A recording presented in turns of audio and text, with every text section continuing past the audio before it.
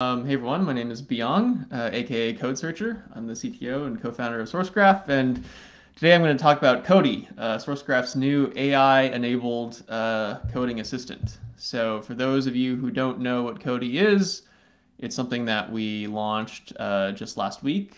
Let me share my screen and show it to you all. Can you all see that? Or no? Do we have to? Maybe Justin has to. Oh, there we go. Okay, cool. All right, so this is Cody. Cody is an editor plugin, and you can basically think of Cody as ChatGPT, but in your editor, and crucially, it knows about your code. Zoom in. Let me know if anyone's having trouble reading that. So you can ask it anything you can ask ChatGPT. So, for instance, write a Fibonacci function in, I don't know, TypeScript, markdown formatted code blocks. And Cody will think about it and boom, writes me a recursive function. I could be like, how about an iterative,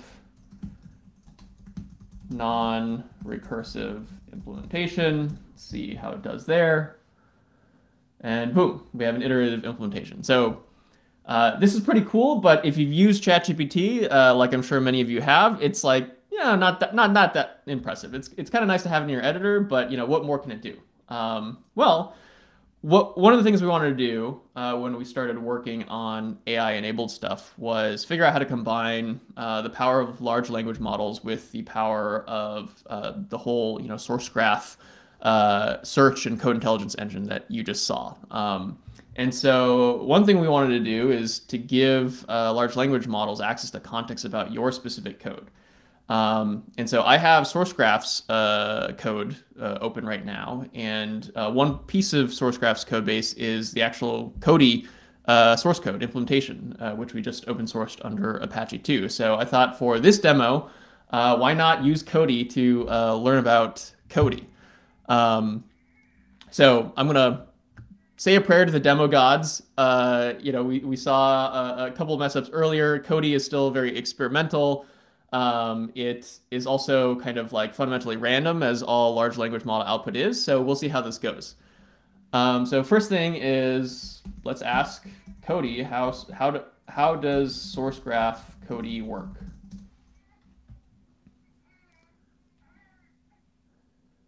Okay, so Cody tells me Sourcegraph Cody is an AI-powered programming assistant. It works by reading your code base and code graph, understanding your programming intent and questions from natural language, retrieving relevant code context and documentation to generate answers in code, and using machine learning models trained on public code to produce code suggestions and explanations.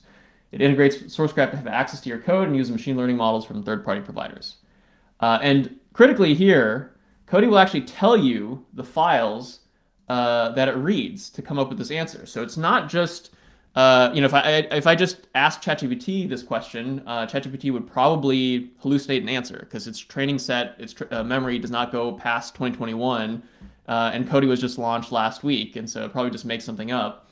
But Cody knows about the code in your code base, it knows about your recent commits and all that. And it's essentially reading your files to come up with an answer that combines the knowledge of the language model with all this context about your specific code base. So let's dive into this a bit. Let's ask it which files define Cody's main view. So let's say I'm just like onboarding. Oh, it does this sometimes. Let me try resetting the chat. Which files define Cody's main view? Let's see if this works this time. All right. Let's try this. Main view implementation in this code base. Oh, unbelievable. Okay, let's see. Where is the main view of Cody defined which files? So sometimes it screws up. Okay, there we go. Sometimes you have to rephrase it. This is something that we're working on, very urgently. It's just a matter of prompt engineering and getting the underlying language model to follow your orders. But in this case, it reads a bunch of files, and it tells me the main view is defined in this file. This file exists, and indeed, this is the main view. We can also see some of the other files that it wrote. So there's this chat-based view, the subcomponent in the main view, and I can ask it, hey, can you explain what's going on in chat.tsx? Let's say at a high level. Okay. And then now Cody should read this file. And it tells me, chat.tsx renders a chat UI for Cody, displays a chat transcript, previous messages, the input area to type new messages, and handles sending messages to the extension. So instead of having to read through all this code, I can get a quick high-level overview of what's going on and incorporate that into my mental model of the code. Now, let's say I want to, dive a bit deeper, and I'm at the point where I want to make a modification to this code. So right now, we've been hacking on Cody very quickly. There's a lot of hacky code in it right now. So what if I wanted to write a unit test? So I could get a head start on that just by asking Cody to generate a unit test. And it kind of combines its knowledge of how unit tests are typically written in TypeScript and combines that with the context of your code base to generate a proposed unit test for this function. Let's see, what else? Let's say I wanted to document this. I can also generate a doc string for this function. So here, I can copy and paste this. We're working on a couple of UI niceties soon. So soon there'll be like a button where you can just like paste this in directly. Oh, sorry, I forgot I had Emacs key bindings set up here. TJ's probably laughing at me in the chat. Probably some Emacs jokes happening right now. So here, I just added a doc string to this file. Let's say, I wanted to refactor Cody to a different language. So let's try translating this to a different language. Let's say I want it in Python. And it'll do a reasonable job of translating it into Python. What else? I can also summarize recent code changes. So, keeping up to date with what happened recently in your code is something that you probably kind of don't do right now, because who's going to read through the commit log? Well, the answer is Cody will read through your commit log and just give you kind of like a bullet point explanation of what changed. And so the idea behind Cody is we wanted to combine, again, the power of language models with the power of Sourcegraph. And Sourcegraph is really the key thing here, because it's fetching relevant contextual snippets from your code base, from this specific repository. And soon it will also fetch context from your broader organization's code base. So different repositories that are related to this one through the dependency graph of code, and from the broader world of open source as well. And so just to kind of show a picture of how this is all working, since this is, a dev talk, basically the idea is Cody today lives in your editor. It will also soon live in the Sourcegraph UI itself, but today it lives in your editor, and the user will ask Cody a question, and then Cody will take that user query and then query Sourcegraph. We call this the code intelligence graph. It's the kind of summation of all the different Sourcegraph APIs that we built over the years: code search, find refs. We have ownership data. We're soon going to have some pretty neat security data as well. We have a large-scale refactoring module that can scale a change across your entire code base, and then we have knowledge of Git. So it's going to fetch all this context from this kind of knowledge graph about your code, and then feed that knowledge to the large language model. So basically, it's talking to ChatGPT, or in our specific case, Claude, which is Anthropic's large language model. Claude is great. It's very good at kind of explaining its reasoning and logicking its way to the right answer. We synthesize all the context that we get from the code intelligence graph, feed that to the large language model, and also feed the large language model the user query. And then the language model will come back with a response. And that response is generally pretty good, but sometimes there's still hallucinations. Like you just saw earlier, Cody was like, well, I don't have the context to answer that. It was like, no, Cody, actually you do.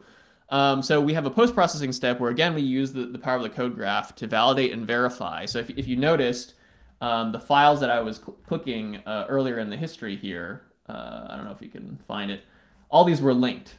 So like that's the post-processing step where we actually verify, the symbols and the file names that we get back from the large language model actually exist. And that's one way we can detect hallucinations. And once we've done that validation verification, then we can synthesize all that into a user response and answer your question or your request, whatever that might be, like a high-level question about the code base, or maybe you're just searching for some specific code snippets or files that define a piece of functionality. So that's how Cody works at a high level. As I mentioned before, the source code of Cody lives inside the Sourcegraph repository. Sourcegraph source code is actually all public. It is not all open source, the Sourcegraph part, that is. We follow kind of like the open core model, much like GitLab, where the majority of the code is open source under Apache 2. But then there's a couple folders labeled enterprise that deal with SSO and that sort of thing that are enterprise licensed. But Cody itself is 100% open source under Apache 2. And so it lives in this subdirectory. You can clone down Sourcegraph's main repo and start poking around. We have contributing instructions right here. And if you just want to install Cody, just go to docs.sourcegraph.com and find Cody in the sidebar. And the instructions you probably want are Cody on sourcegraph.com. Right now, we still need to enable your account manually, but we are approving basically any requests that come through. So there's a simple form that you fill out, and then someone on our team just kind of like goes through those a couple times per day and approves all of them. And the reason we do that is just to cut down on bot spam and things like that. We're working on a way to automate all this, hopefully in the near future. There was a blog post that we wrote end of last week that kind of explains the rationale behind open sourcing. Long story short, we think just as developers that it's just nicer to use open tools, right? And there's a lot of cool innovation happening now in developer tools using large language models in the editor and on the command line, things like that. And I don't know about you, but I just like it when my tools are open, where I can expect the source code and potentially, contribute back a piece of functionality or a feature. Who among us has not felt like, hey, I really wish that, say like GitHub did this one thing, but because the source code is proprietary, there's just like no way of actually, making it do that thing other than, tweeting or filing an issue and hoping for the best. And so really we're kind of acting in Sourcegraph's best interest, I think, in open sourcing this code, because we, at the end of the day, are a business that serves developers. And I think developers have a general preference for more open tools. But one thing I wanted to drill in on, in particular, that also feeds into this why open source rationale is talking about the abilities of large language models, this brand spanking new AI, to reason about things. This is one of the cool, unexpected abilities of these language models, because initially a lot of them thought, well, it's just next token prediction. So it's going to emit, text that sounds human, but is just going to be gibberish and logically incoherent. Well, actually what we've seen with, Anthropic's Claude model and ChatGPT and other open source models is that these things actually have some notion of reasoning. They have this kind of, quote, chain of thought ability. And one thing that we've discovered, and there's an excellent blog post from Yao Fu that I recommend folks read, is that the emergent ability of these models to kind of reason and follow these logical steps actually emerges from training on code. So the key factor, it appears, in allowing ChatGPT to be more logically coherent is you have to train it on not just natural language, but also code. There's something about the structure of code that just kind of bakes in this logical reasoning ability into these large language models. So it's not just like if you're using an LLM for code gen that you're actually making use of this the complete wide world of open source knowledge.